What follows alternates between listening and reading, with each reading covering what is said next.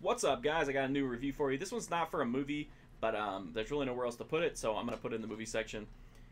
This one is Chuck Norris Karate Kommandos, the complete series. It's from Warner Archive, part of their Hanna-Barbera Classic collection. It's as fantastic as it sounds. It's just kind of a story of Chuck Norris playing himself. He leads a group of eclectic do-gooders, a sumo wrestler, a samurai, a young kid who's tried to do his best, but he screws up a lot, and some others. And they take on the evil forces of Vulture, led by the Claw. And it's just the Vulture is trying to get a hold of weapons. Chuck's trying to stop him. They're trying to do all these crazy schemes, and then, you know, the Karate Kommandos have to thwart them and intervene. The actual cartoon parts are okay. They're really goofy. They have a lot of funny Chuck Norris moments in it. It's Chuck Norris in a neckerchief, which is really cool, I think, if you like Chuck Norris. One thing I think that really helps this series stand out and have lasting, like, even if it is just meme value, kind of, is that every episode opens with Chuck Norris in a live-action segment where he gives a different morality lesson and kind of says some things that lead into the episode, and then after the cartoon section ends, he comes back and kind of reinforces that and reminds us what the moral tale of the episode was. These are really goofy, really over the top, definitely memorable. Even if you don't like the cartoon, I think it's worth picking up the set just for those live action intros and outros.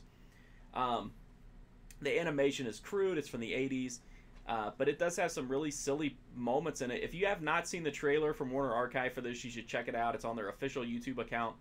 It's a really cool trailer, and it will make you want to buy this set. It is really well done. It ends with the greatest line from the whole series, which is Chuck Norris steals a motorcycle from a couple kids, and they're like, "Hey, that's my motorcycle," and he's like, "It's okay. I'm Chuck Norris." And that's like, the series doesn't have a lot of great moments like that, but it has some. That's by far the highlight for me of the animated segments. But anyway, this is from Warner Archive. It's got all 5 episodes. It's pretty cheaply priced. It is on a DVD-R, but I've had some Warner Archive DVD-Rs for years, and I've never had any issues with them. If you like 80s animation, if you like Chuck Norris, if you're just nostalgic, I have it just because I love Chuck Norris and Hanna-Barbera, and I love classic cartoons. Although I guess to some people 80s isn't classic, but I mean, by this point I think it somewhat qualifies. You can get this at Amazon or at WBShop.com. Check it out if you like just kind of oddball animation or you love Chuck Norris. Like I said, I think it's worth it just for the live action segments alone. The transfers on the episodes look okay. They don't look great, but they look probably about as good as it's going to get. That's all I got for Chuck Norris Karate Kommandos. I just think it's a quirky series, and I think anybody that really likes 80s culture should at least check out the show.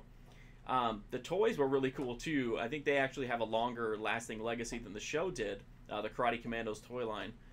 Anyway, that's my review. I hope you liked it. If you like it, go to my website, markfusion.com. I've got even more Hanna-Barbera cartoon reviews, tons of Warner Archive reviews, tons of movie reviews, video games, TV shows, you name it. You can also follow me on Twitter, Instagram, and Twitch at markfusion. I appreciate it, guys. Hopefully I'll see you soon.